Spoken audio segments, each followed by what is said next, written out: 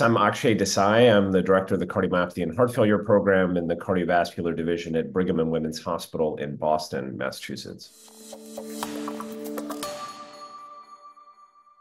So in this pre-specified secondary analysis of the recently presented FINEARTS-HF trial, we explored the efficacy and safety of the non-steroidal mineralocorticoid receptor antagonist Finerenone in patients with heart failure and mildly reduced or preserved ejection fraction who had had a recent worsening heart failure event.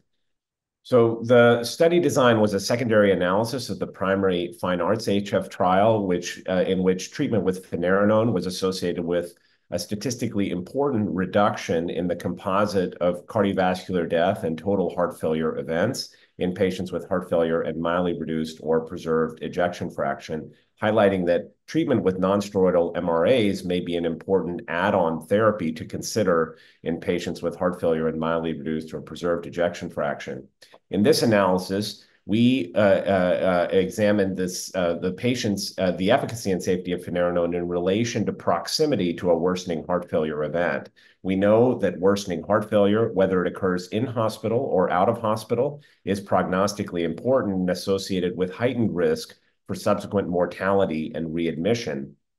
And as such, patients who experience a recent hospitalization or worsening heart failure event are particularly prime targets for intensification of medical therapy. Guidelines recommend in heart failure with reduced ejection fraction, specifically that we consider initiation and titration of guideline-directed therapies for those patients to reduce their subsequent risk. But we don't have as much similar guidance for the heart failure with mildly reduced or preserved EF patients. So in this study, we examined whether the Finerenone efficacy and safety balance are different in those who are in close proximity to a worsening heart failure event versus those who are more remote from an event. And we segregated the population into those hospitalized or within 7 days of worsening heart failure, either inpatient or ambulatory, those between 7 days and 3 months, and those more than 3 months from a worsening heart failure event, or those never hospitalized. And the concept was to see whether the treatment relative risk of reduction in events and the safety of Finerenone varied according to the proximity to a recent worsening event.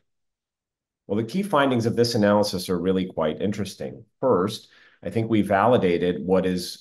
been previously demonstrated in the literature, which was that regardless of the context in which it happens, worsening heart failure is a clinically important sentinel event. Patients with worsening heart failure in our trial were at significantly higher risk of subsequent readmission and cardiovascular or total mortality, as has been reported previously.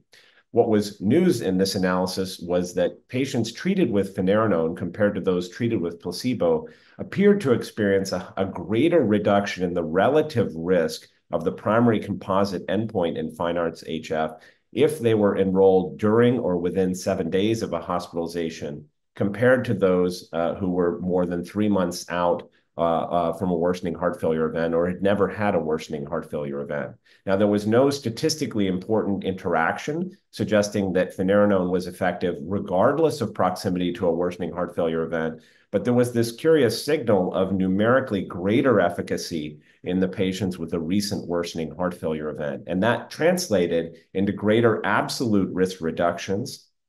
in those who had recently experienced a worsening heart failure event compared to those who had not recently experienced a worsening heart failure event.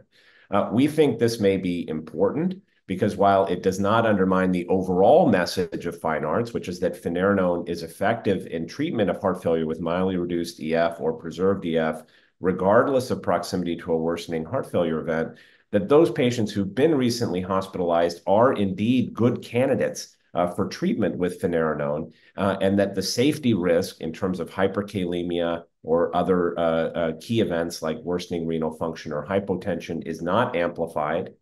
and the treatment benefits may actually be even greater in absolute terms in those recently hospitalized. And I think this points the way, perhaps, to you really targeting this patients with worsening heart failure as an important category of patients who might benefit from treatment with Finerenone in this syndrome of heart failure with mildly reduced or preserved EF.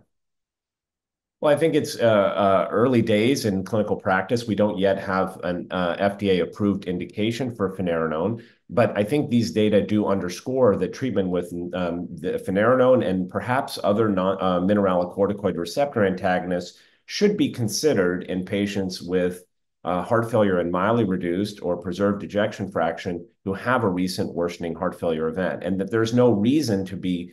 concerned about a heightened risk of safety. And there may even be enhanced efficacy in this population compared to those more remote from a worsening heart failure event. So I think this points the way for clinicians to utilize worsening heart failure as a signal to initiate potentially important disease-modifying therapy in patients with heart failure and mildly reduced or preserved ejection fraction. Well, I think these data come from a pre-specified secondary analysis of the FINEARTS-HF trial. And like all subgroup analyses, the trial was not initially powered to look at treatment effects in subgroups. So we need to validate these preliminary findings in subsequent trials of Finerenone in patients with heart failure of this type. And there are ongoing studies as part of the Moonraker program, including trials like Redefine HF and Confirmation HF that will explore specifically the treatment effects and the safety of Finerenone in a hospitalized heart failure population. And I think those data will be really important to confirm and amplify the message that we've identified here.